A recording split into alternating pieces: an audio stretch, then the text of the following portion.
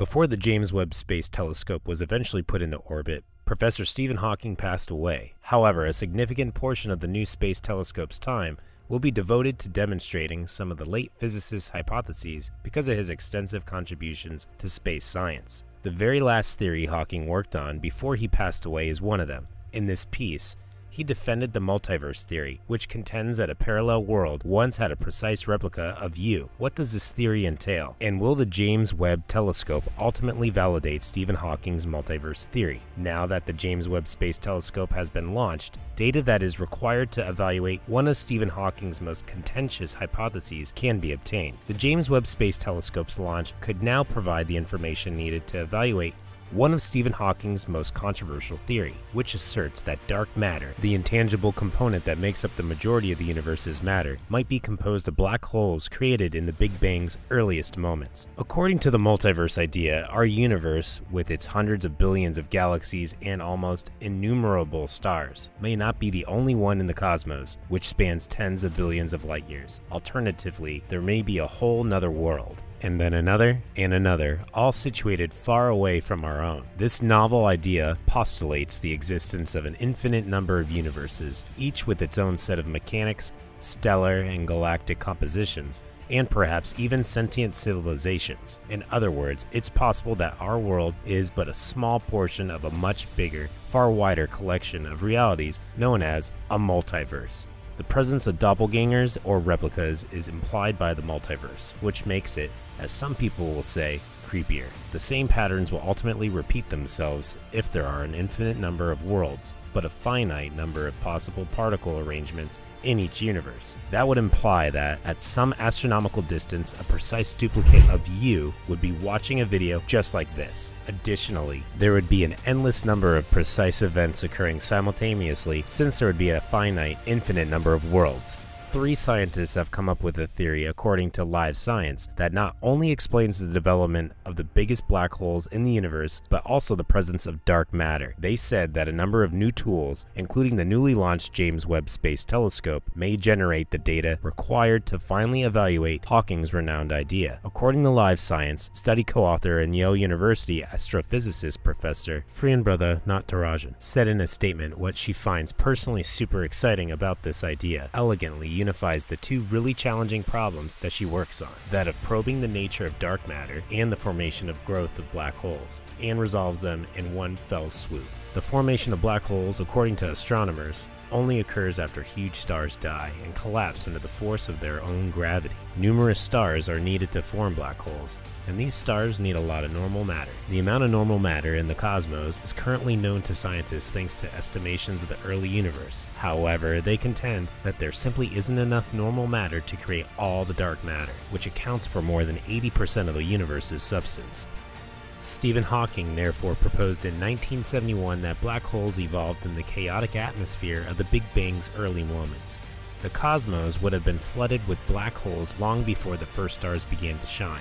According to his explanation, that pockets of matter may spontaneously achieve the densities required to create them. In addition, he offered the possibility that these primordial black holes are what dark matter is. In their most recent study, Nadajiran, Nico Cappelluti from the University of Miami, and Gunther Hasinger from the European Space Agency investigated the notion of primordial black holes, looking into how it can explain dark matter and perhaps answer other cosmological problems. They discovered that by looking for the first stars, galaxies, and supermassive black holes, SMBHs, in the cosmos, primordial black holes may have had a significant part in the creation of the universe. They said that their findings suggest that stars, galaxies, and SMBHs emerged throughout the course of cosmic history very swiftly, maybe too quickly to be explained by the processes of creation and development seen in the universe as we know it. According to Cappelluti in the statement, our discovery demonstrates that we may resolve puzzles of contemporary cosmology, such as the nature of dark matter itself and the genesis of supermassive black holes, without adding new particles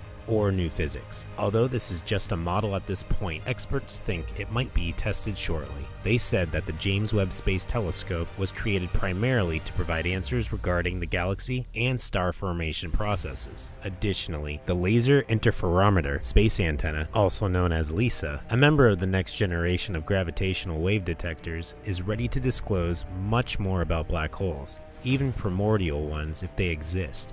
According to astronomers, the two observations should provide them with enough data when combined to piece together the history of the first stars and perhaps the beginnings of dark matter. Stephen Hawking passed away in 2018. Therefore, he was much more than 3.5 years away from the James Webb Space Telescope's launch. The launch date was moved from between 2007 and 2011. As a result of many setbacks. Before starting to operate, this powerful space telescope needed to go through several months of calibration and testing after a successful launch and deployment of its parts. So how is this telescope able to prove Hawking's theory? The telescope is able to look inside other planets' atmospheres that are outside of our solar system. It is possible to see through enormous dust clouds to observe the formations of new stars and planetary systems. JWST will be able to collect and reflect light from the early cosmos. It will be able to see from the first stars and galaxies that were close to the Big Bang, which is predicted to have occurred 13.8 billion years ago. The JWST is an infrared telescope, which means it finds objects in space by detecting infrared light. It is capable of seeing astronomical objects like stars, nebula, and planets that are too cold or too dim to be seen with the naked eye in visible light. Although gas and dust look impenetrable to the human eye, NASA claims that infrared radiation may also flow through gas and dust. When compared to the famous Hubble telescope, which can view visible light, ultraviolet light, and near-infrared light, this is different. It is necessary to maintain the instruments on board at extremely low temperatures for them to function, minus 370 degrees Fahrenheit or lower. The substantial sunshade shields the telescope from the sun's heat and maintains the instrument's coolness. There were 344 single-point failures or actions that needed to become successful for the mission to succeed, according to a report produced by an independent review board in 2018. The telescope, however, was successfully launched from the French Guiana spaceport of the European Space Agency by being hidden within the nose cone of an Ariane 5 rocket. It went live in December 2021. After the launch, it came loose from the rocket and started to expand. The first deployment occurred around 30 minutes after launch, as the solar panels opened up, allowing the telescope to receive electricity from the sun. Numerous astronomers are competing for time with JWST because of the telescope's potential. Astronomers were invited to submit suggestions on how they would like to use James Webb, with 6,000 hours of observation time up for grabs by the Space Telescope Science Institute, which manages science operations on Hubble and JWST. The initiatives of the fortunate ones have now been approved, and we eagerly await the wealth of information they will impart to us. The amount of fuel aboard the Space Telescope ensures that the James Webb Telescope will operate for around 20 years, giving it plenty of time to reveal the deep mysteries of the cosmos. Now that the JWST has been successfully transported to its destination, which is around 1 million miles from the planet, it is time to verify Hawking's multiverse notion. The hypothesis is unique since it was the final one that the professor published, in the study titled Smooth Exit from Eternal Inflation, of physicists at the Catholic University of Leuven in Belgium. The bright mind's final research was submitted for publication just 10 days before his passing.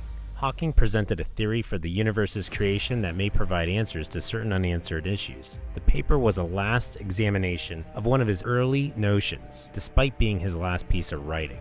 The scientists behind the JWST will likely be contenders for a Nobel Prize if it finally contributes to the proof of the multiverse's existence. Sadly, Hawking will not be able to qualify for it since the Nobel Prize cannot be given posthumously.